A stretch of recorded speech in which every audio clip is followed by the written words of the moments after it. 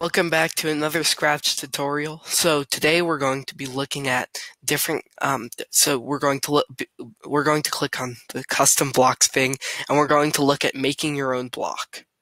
So if we click make a block, we have all of these options. It might seem a little overwhelming, or everyone knows what I'm talking about already. So let's just create one that's called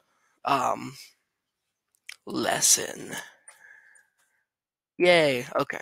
So now we have this. So we have this weird define block and this lesson block. So when I click on this, you see that this flashes. So basically, if I want this to happen, every time I click this, like let's say on flag does this. Sorry, on flag does this. So every time you click flag, it will execute this. So look. So it just does that. So that's kind of nice, right? So then you can just like make like maybe if you have a really long thing, like a really complicated like death sequence or something that you need to call all the time, instead of just like duplicating all of these, then you can just put one block in there and it does all of that. So now let's go through each individual thing. So first of all, this is just basic text for labeling stuff. You can add as many text labels as you want. Next is a number input. So let's just say number. Oh, and let's just add another label and say like. Never mind.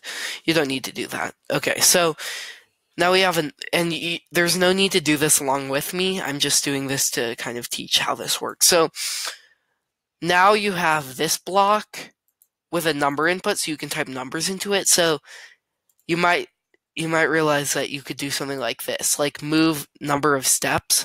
So now if we put number in there and I put like 1, it will move 1 step. But if I put like this number in it, it's gone, sort of. Then like, so it moves this many steps. So like, or like you could have it set a variable to number. So every time this is called, then it will set a number to 0, or like it could set like it would be the equivalent of this thing. So set my variable to variable. These are this and this are now the same block, although this one runs a tiny bit slower. Just because it has more lines of code to process and it's a custom block. Oops, I clicked make a list. Okay, so now you kind of see how that works. Let's go back in. Oh, and also you can type text into there, so you can have it like say something or print something on the screen. This is the next one. If you click OK, you now have this this thing which you can put an if statement in it. So you can say like, so if you put this in here, maybe you could say if this is true, so if the space key is pressed in this case, then it could move that number of steps. So like if you press this, so like if we say repeat on flag, repeat forever, and then put this on here, every time you click space, it'll move 123 steps. But then you could also make this like 4 or 3, something like that. Anyway, just something like that. So now we can probably just delete this part. So if we go back into editing it, the one other thing we can do is check this box. If you're familiar with turbo mode, when you shift click the flag, it does cause some issues because it runs all of the code simultaneously, which can be an issue.